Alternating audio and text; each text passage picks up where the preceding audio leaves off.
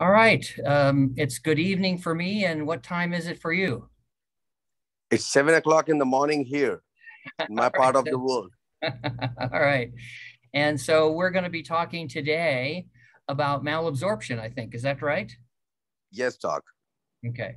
And are we going to talk a little bit about your background? Yes, please. Okay. So basically, you had a mini gastric bypass Yes, Doc. I had my mini gastric bypass in May 2019. in 2019, and then you weighed about how many kilos? 85. 85 kilos. So in US, about 180 pounds, something like that, 160, 170 pounds. That's right. And Okay. my height is 5'6". Okay. And then you did well for a period of time. I did well for a period of time, and then I started having uh, pain in my stomach, which the doctors diagnosed as pancreatitis, Pancreatitis, cystic right. fibros, Yeah. And they made a lot cystic of, we're going to, fibros. yeah, we're going to skip over the details, but ultimately you had such massive weight loss that you were at risk of losing your life, we think, right? That's right. Okay. So around the world, this kind of situation is viewed with some confusion. And some people say that's a complication of the mini gastric bypass, and they say they understand it. And it happens because too much of the gut is bypassed. Have you heard that? I've heard that. Yeah. And so um, I think that's not the case. And I have some research over the past year, and we're going to talk about it a little bit tonight because there's some steps we want to talk about what you had done to fix your problem, and then to talk further about malnutrition. Is that kind of our goal tonight? Yes, please. Okay. So I'll summarize that you kind of got sicker and sicker over a period of 6 or 12 months, Absolutely. and you were hospitalized, and they said all kinds of things, pancreatitis and this and that. And your doctors, Cystic I think, fibrosis, celiac disease, autoimmune. right. And we don't want to say anything negative about them, but when I hear that, it sounds like they were pretty confused. And I was taking, Doc, 23 pills a day. Right. And so we don't want to be critical of them, but I think No, that no, no. they're, Yes, you're right. yeah, We don't want to be critical about the past. no, no, no, no. But my opinion is that the entire earth of doctors and surgeons and patients are a little confused about this topic. And that's what we're going to talk about tonight, because you had a Lovely. treatment that was about how long ago, Dr. Asif in Pakistan operated on you for the second time? Dr. Atif operated like 15, 20 days back. Yeah.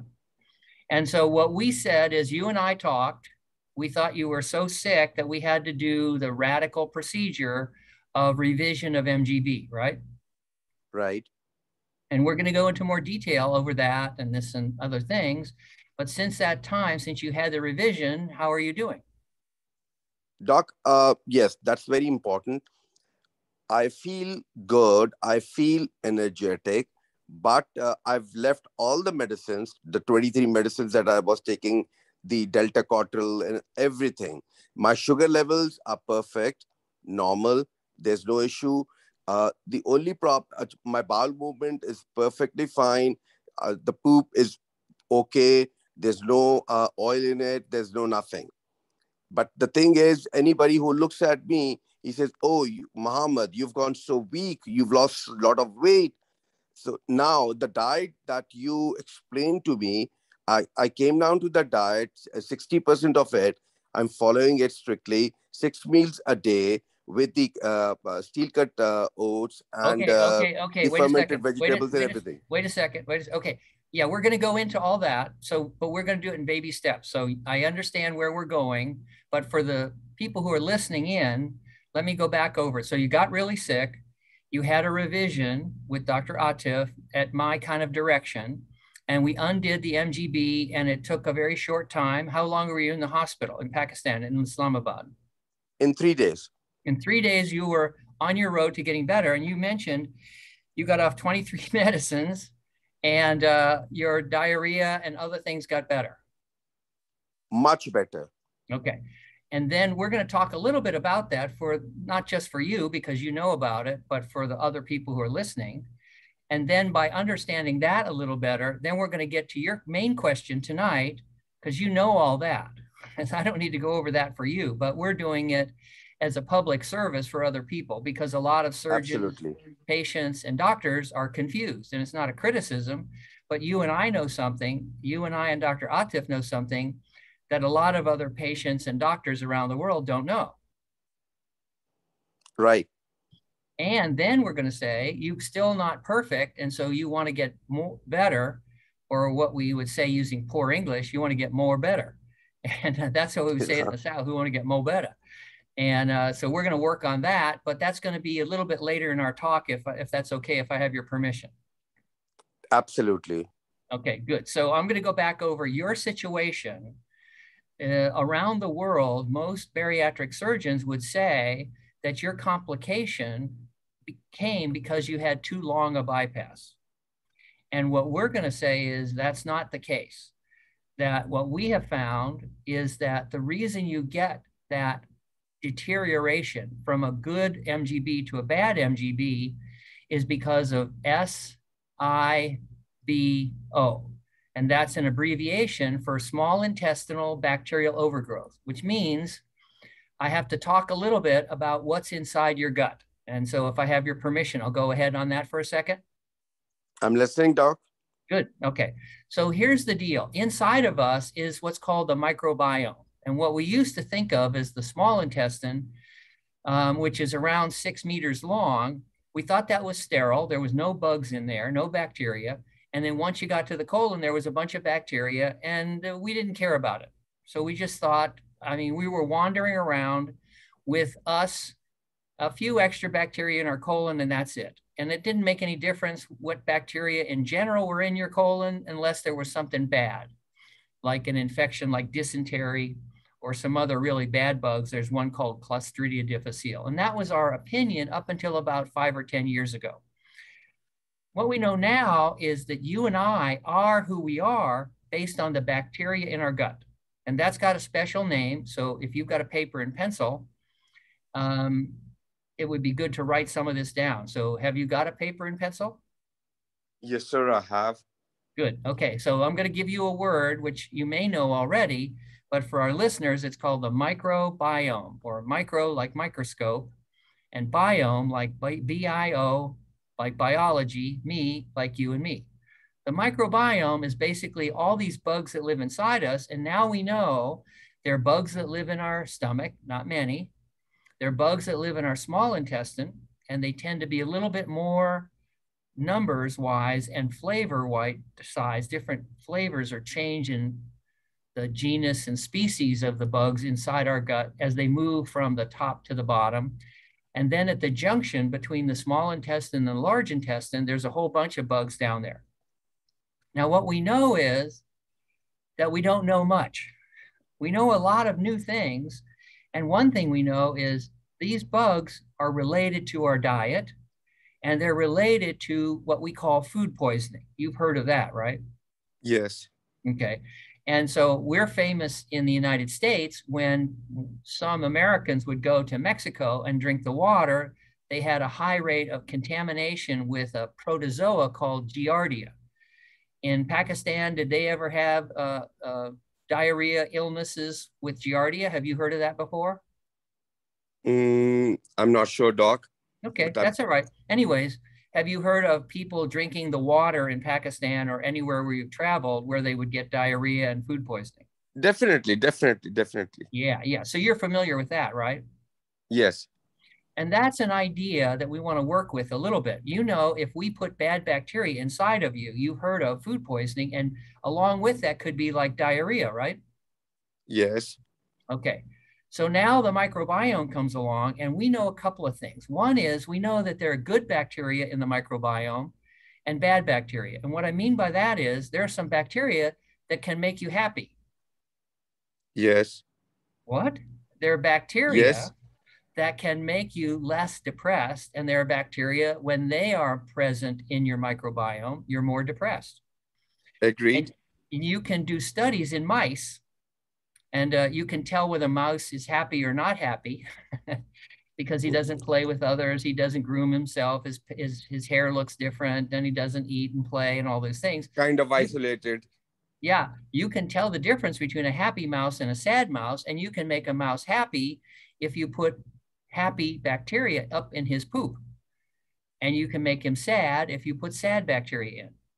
There have been studies at the University of California in San Diego where they have put poop from one person in another person, and the poop that's in a happy person can make a sad person transiently happier, and vice versa.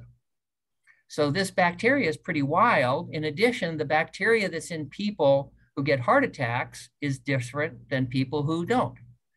And the people who get strokes are different. And the new research shows that people who get Alzheimer's have different kinds of bacteria. So bacteria in our gut is undergoing a revolution, and a lot of doctors and most patients don't know about it. So that's what we're going to talk a little bit about tonight, because what we're going to try and argue is you were sick because you had an overgrowth of some bad bacteria, okay? Right. Does that sound a little familiar? Did we talk a little bit about this in the past? We did that. Good. Okay. So I'm going over ground that you know, but we're going to use that as a jumping off point to answer your questions about what's going on with you now. Is that okay? Absolutely right. Good. All right. So good bacteria, bad bacteria. Now, what we know is that certain kinds of food and your diet can change the kind of bacteria. In general, meat, eggs, and dairy grow bad bacteria. And fresh fruit, fresh vegetables, high fiber, and beans grow healthy bacteria, and they grow healthy bacteria in a certain way. And I'm going to explain that. It turns out when we eat those kinds of foods, which are mostly plant foods, plants are different than animals.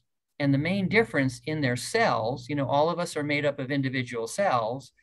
Those cells are different in plants and animals. The whole earth is divided mainly into two big kingdoms, plants and animals. And the primary difference, or at least in my way of thinking, one of the primary differences is really simple. The cells in animals are surrounded by an outer lining called the cell membrane, and that's really flimsy. It's like a piece of thin plastic wrap you might get at the grocery store. Okay. On the other hand, plants are surrounded by an outer coating called the cell wall, and the cell wall is tough as nails. It's also got another name called cellulose, and you and I know it by another name. It's called wood. Absolutely. So the outer lining of the cells of plants is wood. And when we eat wood, as you know, we can't digest wood. So when we eat wood or fiber, we don't digest it. We grind it up a bit and we send it down through our gut and nothing happens. It's not exactly true, but for our purposes tonight, I'll say that. But when it gets to the colon, there are good bacteria. The good bacteria, they are wood eaters. That is, the bacteria that grow when you eat meat, like mutton or chicken, that we might get at a nice Pakistani restaurant and eat outdoors in Islamabad some evening. That meat doesn't grow healthy bacteria, it grows these other bacteria. On the other hand, if we went to the market and saw oranges, and Dr. Atif would say, don't eat those because they're all contaminated. You have to wash them, and I would pour boiling water on it before I ate my oranges and apples from the market. Those things are filled with wood, and that wood is undigestible by us humans, and it would go down through our gut and it would generate happy, healthy bacteria. Interesting so far? Yes, sir. Okay. Now, that is the normal balance inside our gut. What we have learned, even in the past year, is we can cause disorder in that gut, disorder in the bacteria. And the disorder often comes with an episode of food poisoning. So for example, if you go to a restaurant and you maybe get some undercooked meat or contaminated or eggs or dairy, that can have in some what are called pathologic bacteria, not the good bacteria, Okay. not the bad bacteria, but bacteria that will cause like that diarrhea, the giardia that I talked about. Okay. The research has shown if you let that bacteria in, it can cause such a ruckus that then you can get sicker and sicker. Now, let's go back to your MGB, okay? Yeah. All right. So you're wandering along, you've had your MGB for a year or so, you did well, and then suddenly things go bad. Yes. It Okay. all went tipsy-turvy. Yeah. And so my hypothesis is that what happened is you got a batch of that infected bacteria and something else happens. The body is kind of protected from this bad bacteria using some defense mechanisms. And one of the defense mechanisms is that the upper gut is very powerfully packed full of powerful digestive stuff. For example, your stomach is a vat of acid. So when you put even a bad bacteria in there, it often kills it and protects you. Kills it. Yeah. Yes. But that's not all. You've also got bile, and bile is a powerful solvent that will blast apart fat. So again, your bacteria comes in there, you dump some bile on it, boom, it destroys it. Finally, you have enzymes like trypsin and chymotrypsin, and these things are designed to destroy tissue. So if you were to eat some bad bacteria, your stomach is designed, your human body is designed to protect yourself from a lot of that stuff because you probably eat some bad bacteria every once in a while. Maybe you touch something and you touch your lips or your nose and you get some bad bacteria, you swallow it, but you are built to destroy it, okay? All right. Now, for 100 years, we've been doing the MGB. Now you might say, well, Dr. Rutledge, you look old. Not 100 years old. And I would say, thank you, I think. But the idea here is what we know is that when you do what's called the mini gastric bypass, you're actually doing an operation that was not invented by Dr. Rutledge. He's not that clever. I know him. He's old, but he's not clever. All we're doing when we do the mini gastric bypass is an operation that's been done for 120 years. So I'm going to talk about that for a second, if I may, if that's okay. Sure, sure. All right. So this operation that is the MGB was invented in the 1890s by a guy with a long beard. They didn't use gloves or anything. Old-timey surgery, the first abdominal surgery almost, when they would cut out the bottom of the stomach for a cancer and they had to put things back together, they brought up some of the intestine to the side, and it was called a Billroth, that's the doctor's name, 2, because he did another one before this, the Billroth 2 gastrojejunostomy with an anticolic anastomosis. That's kind of a mouthful. So in those days when I invented the MGB, which is not an invention, it's just plain old Billroth 2 with a gastrojejunostomy after a distal gastrectomy, I called it a mini gastric bypass because it was minimally invasive. I was one of the first people on earth to do laparoscopic gastric bypass surgery. And it was hard. Awesome. 23 years ago. So after a guy had been shot in the belly and I'd done a Billroth 2 the night before, I started doing the MGB and it's done well. But it's not anything new. It's not anything new. And so what do we know about the Billroth 2 is some people, because of the bypass, will get bad bacteria in the bypass segment. Okay? So let me say that a couple of times. So anybody can get bad bacteria in their gut, get food poisoning, and have trouble. They have special systems designed to protect themselves, acid, bile, and enzymes. But the Billroth 2 can also get this. And because the Billroth 2 isn't done so much anymore, your doctors and surgeons around the world are not prepared to think about it and treat it. So that's why you were getting these diagnoses, because what we think happened is you got something that has another name. And so this is the one, your disease I called it small intestinal bacterial overgrowth. That means some bugs grew in your gut. But the old name, the name that's Interesting. been, huh? Interesting. Yeah. The old name, the name that's been used for almost 100 years is called blind loop syndrome. Okay.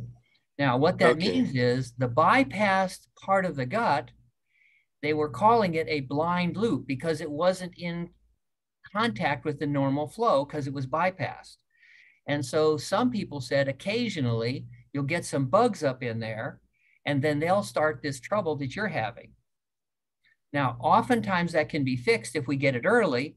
You had had it for a long time before you got to me, and so we had to undo your MGB.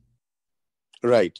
Okay, but had you been able to get in touch with me when it first started, we might have been able to just grow some normal bugs in there, kill off the other bugs, and you wouldn't have had to have the surgery undone, okay? Right. All right, but let's say again what you've got, what you had, and where you are now, just to explain for others.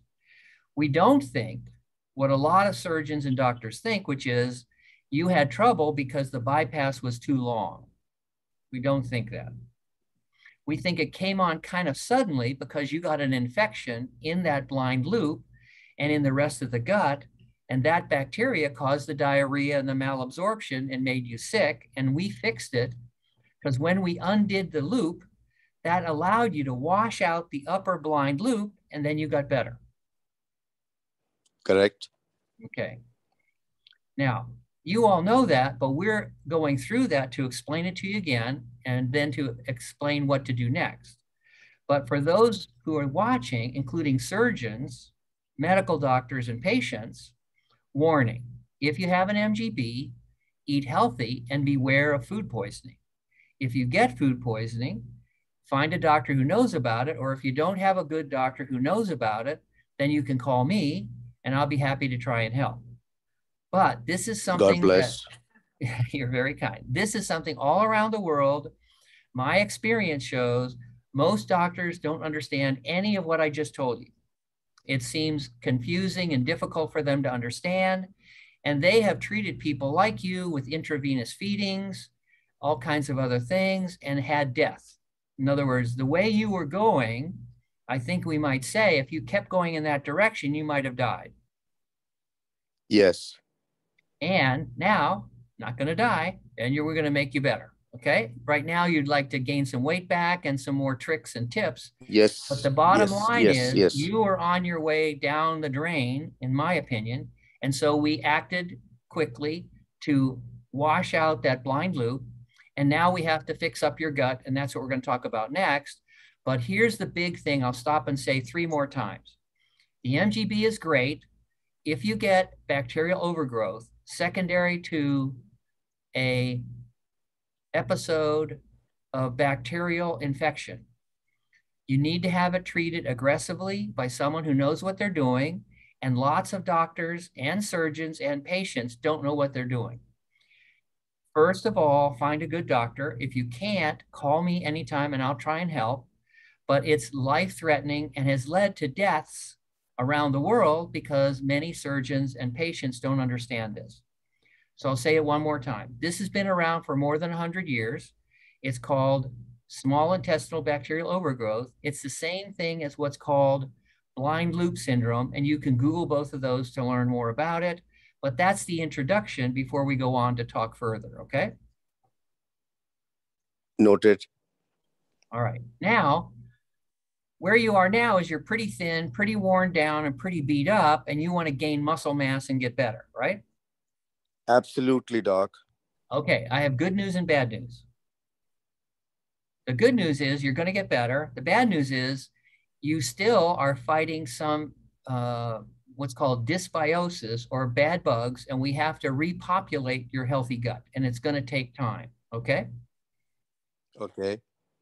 So now you and I had talked before about what to eat, and so we're going to go through that a little bit. But the bottom line is we want you to get healthier faster. And you're already, how many days after your surgery? It's been like 2 weeks.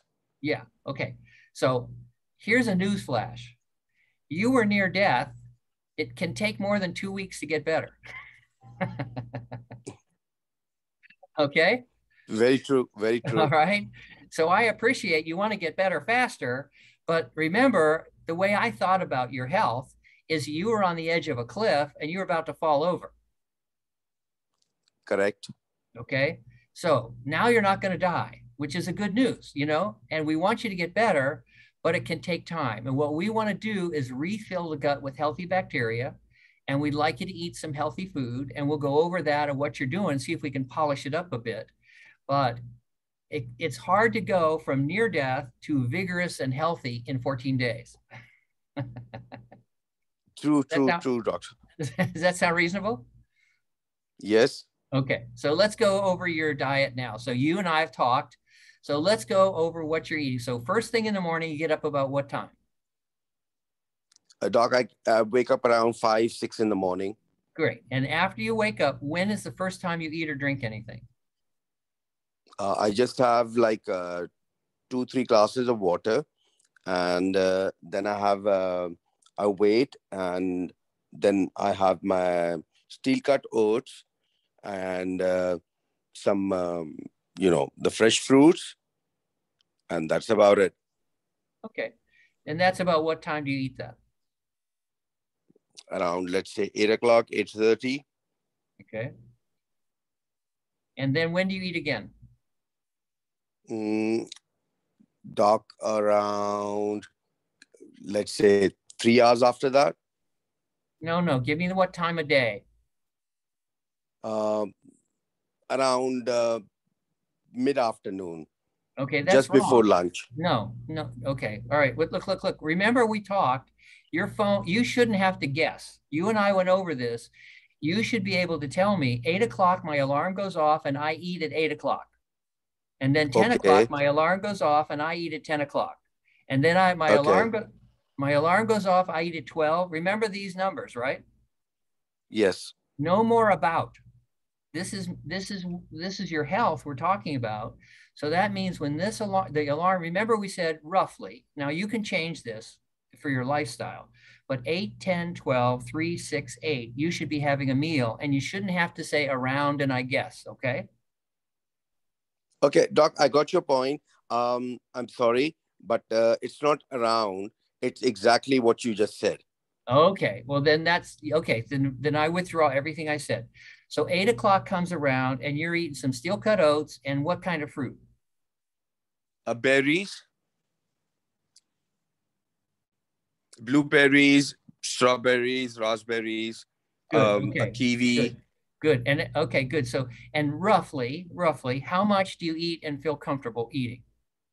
A cup, a half a cup, a quart? Half a cup, like, 3/4. No Good. dumping syndrome. And no dumping, right?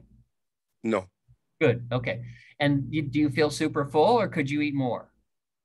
I could eat more, but I don't want to. And you don't want to because you feel full? I feel full. I'm okay. So okay. I don't want to feel like, that the dumping part. So you eat until you eat until you feel comfortable and then you stop. Yes, then I stop. Okay. And then 10 o'clock. Then 10 o'clock, I have a snack, a piece of brown bread with some... No bread. Stop bread. No bread. No bread. All right. Yeah. Bread doesn't help us. I even take that, Doc, sorry, I forgot to tell about that Sukrat around 10 o'clock, 10:30. And then I got this, the live bacteria thing from Dubai in a cold storage. No. Here's the problem. So you're talking about probiotics, right? Yes. Okay. Here's what happens when you eat a bacteria, a probiotic, right? When it goes into your stomach has that vat of acid, remember? Yes. And it has the enzymes, right? Trypsin and chymotrypsin, right? Mm-hmm. and it has bile. Those things are designed to destroy and kill anything that comes in. They break it into individual unliving amino acids, fatty acids, and carbohydrates. They're no more living things after they get to your stomach. The idea of probiotics is a good one, but it's been studied, it doesn't work very well. So don't make up these things and do them without talking to me if you want my best advice, okay? Okay, noted. In other words, you're saying, you said, I'll get this probiotics because Rutledge told me to have good bugs, right? Yes. And it sounds good. The problem is your stomach is a vat of acid. You're not going to get any live people out through there. Okay. In other words, if I tell you to walk through a burning fire at the other end of it, you're not going to be much use to anybody. Right. Okay. The one thing we want is what's called prebiotics. So write this down, prebiotics. Okay. Okay, prebiotics. Do you know what prebiotics are? Can you please explain? Yeah, it's prebiotics are fiber. That's why all these other foods we want high fiber. That's why brown bread, it's not bad, but it's not what we want for you now because you're calling because you want to get better. The way to grow those new healthy bugs and get you healthy again is to give it more fiber, and bread has less fiber than, say, beans or an orange or something else. Fiber is magic for regrowing the healthy bacteria. Giving more healthy bacteria in your food doesn't help much because your body kills them all. But your body can't digest fiber because that's wood. Okay. Okay. So the Dubai probiotics, people are selling it and talking about it, but the research so far shows, just think about it, when you eat bacteria, your body kills them because it digests them. So it's not helping us, okay? So we need to switch to prebiotics live. No, prebiotics, you're switched to them automatically if you eat healthy food that I've talked about. You just need to think more clearly that you're saying, oh, I wish I could do something else. You've gotten these probiotics. That's not what we need. What we need is just eat healthy food. Mm-hmm. Okay, so that means at 10 o'clock, don't be thinking too clever. Just look at the food you've got and say, you know, it would be good for me to eat a little broccoli. Salads, yes. Okay. It doesn't have to be salad. You could just be some broccoli or some asparagus or something like that, because they're filled with powerful chemicals that are good for the gut. Right. And they're filled with fiber. And remember, fiber is critical for growing the new bacteria. Right, doc. Okay. All right. So 10 o'clock, you eat what? I have veggies. Okay. Like what? Like the cauliflower. Okay. And beans, a Okay, cup of lentil soup. let's talk about beans. So where do you buy beans? What do they look like? What kind of beans? How do you get them? How do you cook them? Um, Cook them. Not exactly me. I do the cooking. The cook does it, but it's not the processed ones. It's you get them, you soak them overnight, and things like that. You know the procedure. Okay. Do you know how the cook makes them? He boils them with certain veggies like carrots, celery. Good. Okay, good. Do you know what spices or salt he puts in there? You have to find out what he's putting in. He's putting in like a curcumin, turmeric, Good, black good, pepper, good. a pinch of salt, like to Okay. give it All a right. little No bit more of than a taste. pinch. All right. Salt No isn't. more than a pinch. Okay. All right. Good. And so, and you have black beans or pinto beans or kidney beans? What kind of beans? All kind of beans. Good. Okay. All that is good. So how often do you eat beans every day? Like 2 times. Good. Good answer. Okay. Very good. Very good. Very good. And throw in some onions and all those spices. That's all good. Okay. Yes, capsicums and all those things, bell Yeah. Yeah. peppers. Yeah. Very good. Very good. Good, good, good. Okay. All right. So then what is for lunch? For lunch, yes, that's interesting. You might disagree with me, but all of a sudden switching to a complete 180-degree diet, I do have a piece of fish. Okay. Yeah. Well, I for do the have next a piece couple, of fish with like a brown rice. yeah, you want to get better faster, right? Yes. Okay, so lose the fish for a couple of days, maybe a week, and let's talk again. Okay. Okay? And we don't want brown rice because why? What's wrong with brown rice? It doesn't have much fiber. Okay. Okay? Now, I don't care what you do. You're asking my advice, right?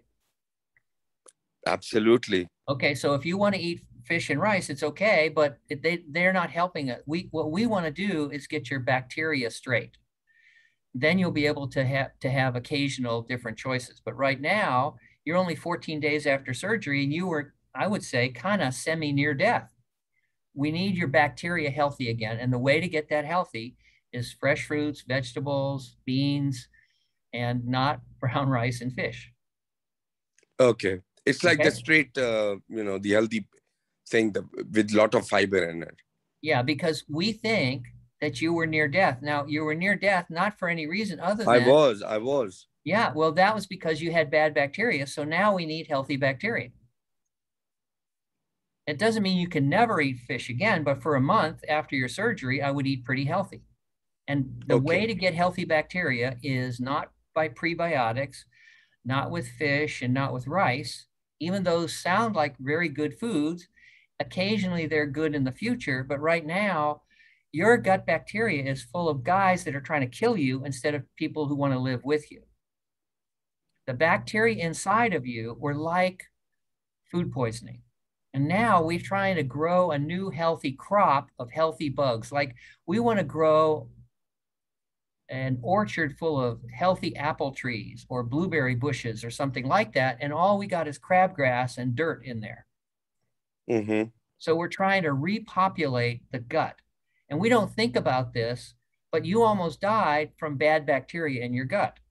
And now, 15 days later, you're doing great, but you want to do greater Alhamdulillah. faster. Okay, I'm with you. Well, what you're doing is not what I would do. I mean, I don't care what you do, but you asked my advice. So eat healthy for another couple of weeks before you start getting, your own ideas again. There will be Okay. chicken and fish in your future occasionally, and rice also. But right now, we're trying to sow a field to grow corn or to grow something healthy, to grow roses. And it's not time to be putting in these other things, which could be contaminated or grow and stimulate the other bad bugs. We're trying to get you better, and it's a struggle. You've done better. Don't get too clever. Okay. Okay, so what do you Makes eat? clear. Okay, what do you eat in the afternoon? In the afternoon, doc, I have a salad. And what's in the salad? It's got different veggies, fruits, Good. Okay. apples, Good. the orange, the fiber, not the juice, Good. Good. and pineapple. Good. It's Okay. like, something which fills me up. All right. Okay. And how much of that do you eat? How big a cupful or 2 cups? No, no, it's like half a bowl, a small half a bowl. Okay. All right. And Good. it makes me hungry after every, 2 hours. Yeah. Good. I feel like, I want to eat something. So Good. when before the surgery, um, I was eating and I was eating full. It was kind of a dumping thing.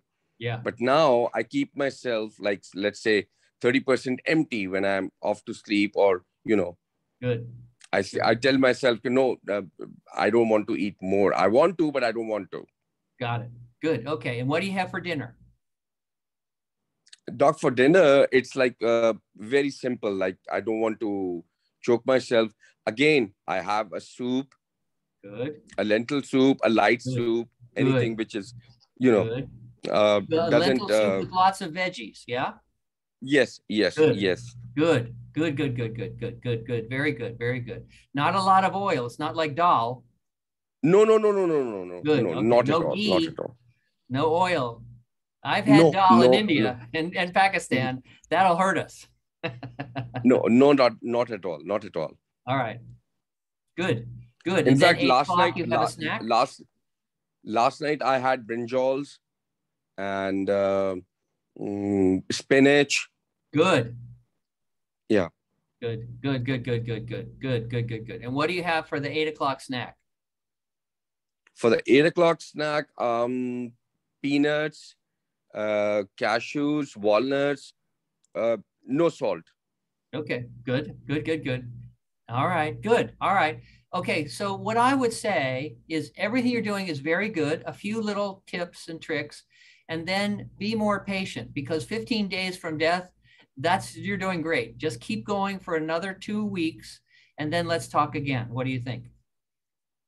I agree. It's just, Okay. doc, when I was in the office, I go to the office and the people I interact with, and they come up, oh, what happened? You've Yeah, lost so much weight. yeah, That of was the course. concern. Yes, they're right.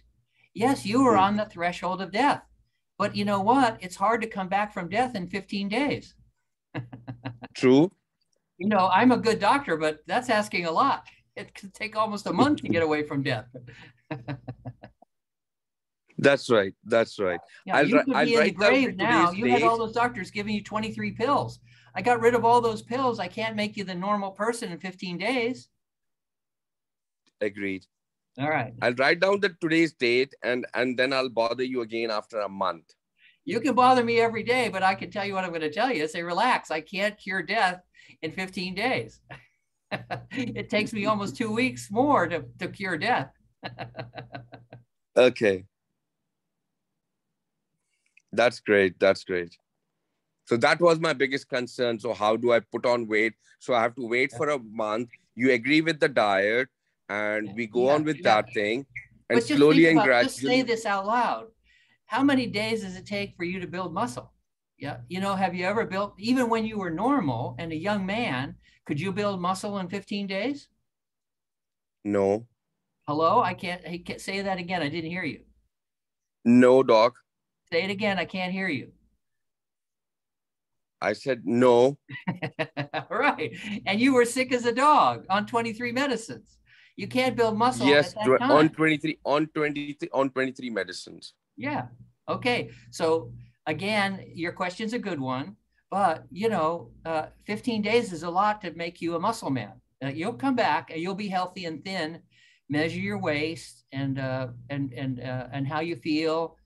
You can do some exercises. Like here's what I did when I was sick last February. I started doing push-ups, and in February of 2020, I could do one push-up. So That's exactly what was going on with me. okay, well, so do a push-up and then write down each day. So now I can do 50 push-ups.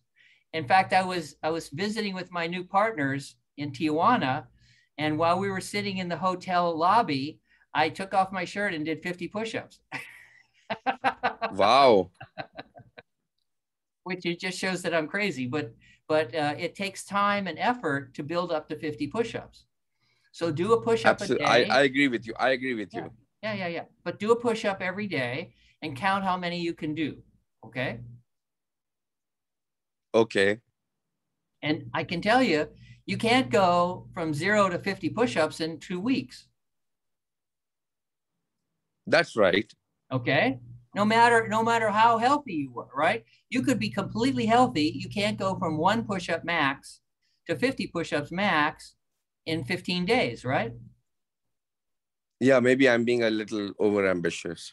A little. Say it. Say it. Say I'm it. just being modest. I'm just being modest, doc. Just being modest. No, no, this is good. I saved your life. I said, well, I can't do 50 Alhamdulillah. push-ups. Alhamdulillah. Alhamdulillah. God has No, been I kind. understand that. I understand that everything you said is good, but I feel really good about where you are, and it takes more than 15 days. Yes. Okay. So this was just the thing, the people coming up, though it's none of their business to, comment on my Yeah. um Yeah, but you're not exam in the hospital week. taking 26. They're right. You were near death. They are right. And Yes. it takes a while to come back from death. You were down knocking on the door of the devil. I'm not sure. Maybe you heaven or hell. I'm not sure where you were, but you were knocking on the door. And now you are back Doc, from hell. I was totally disoriented. my mind wasn't working. It was blurred. Yeah. But all those symptoms they have, they are not there anymore. Yeah. Yeah. Yeah. But to get to 50 push-ups, it will take a few more days. It'll take more than a few days. Yeah, exactly. So take a breath. Your friends are right. They are seeing dead man walking. That's true. Yeah. Except you're back. You're better. But it takes a Yes. while because you were at the gates of hell or heaven. Hell. Okay. I didn't want to make any judgments. No, I'm just helping you out All right. with the honest answers. Doc, you are too good, and God bless you. And I've written out the date. I'll do a little bit of researching, and after a month, obviously we are on the WhatsApp and we're in touch. I'll get back to you after how I feel after a month. I'm here for you anytime. I think things are doing pretty well given where you were. You know, you climbed out of a hole, and your friends say, you know, you look like you climbed out of a hole. They're right. Exactly. Right. Thank you so much, Doc. Have a All nice right. evening. Best wishes, and thanks for letting me share this with everyone. Thank you. You're welcome. Take Okay. care. Bye. Bye-bye. Bye.